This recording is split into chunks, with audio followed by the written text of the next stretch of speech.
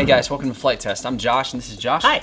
Now, a lot of you guys know that FPV is a great way that a lot of people have gotten involved in this hobby. I know that I've had some of my best and most successful flights because of FPV. We've created definitely a lot of memories, and also the inspirational tool that FPV has brought to the hobby is unmatched. The fact that people can put on goggles and they can experience flight from a bird's eye view, it connects people, it helps make memories, and also inspires people to learn more as well too. Yeah, but we seem to have hit something of a roadblock that affects not only FPV, but just this whole hobby in general. Currently, the FAA has made some statements on what model aviation is. And what this has opened the door to is not only limiting or eliminating FPV, but also giving them grounds to regulate all model aviation from this point on.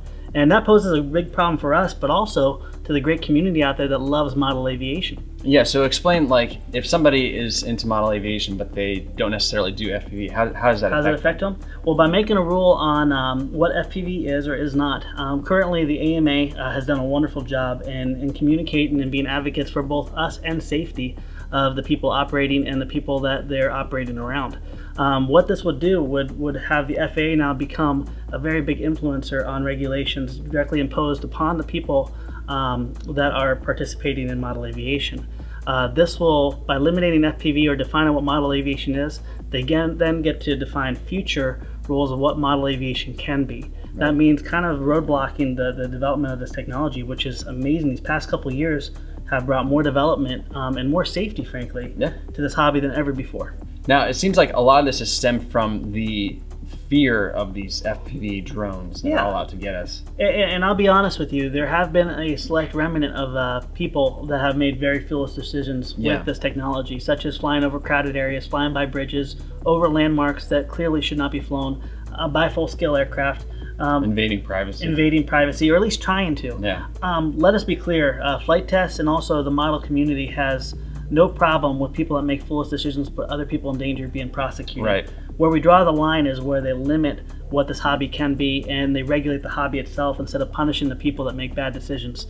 I think that's truly how it should be. Matter of fact, the growth of this technology within this hobby has been a direct result of equipping things like farmers checking their crops.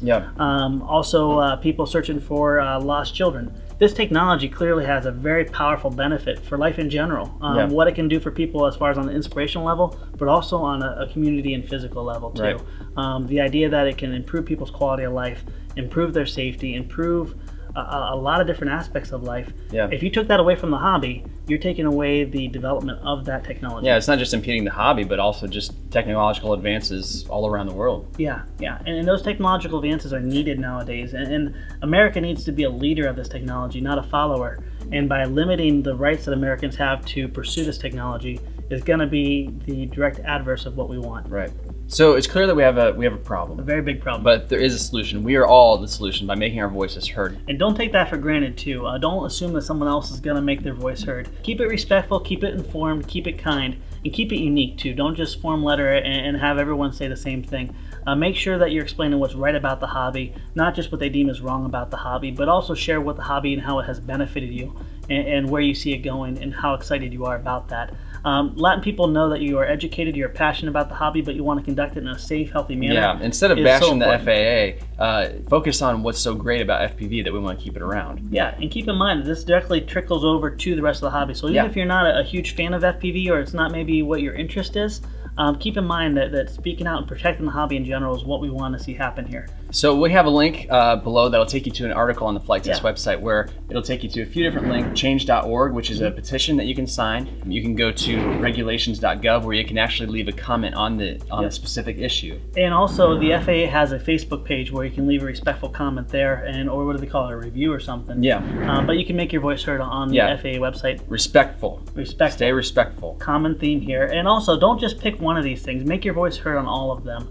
Make sure your voice is out there because frankly this hobby is not that big. Right, we need all the voices we can get. A lot of people are counting on this small hobby to be very silent and let this movement go through.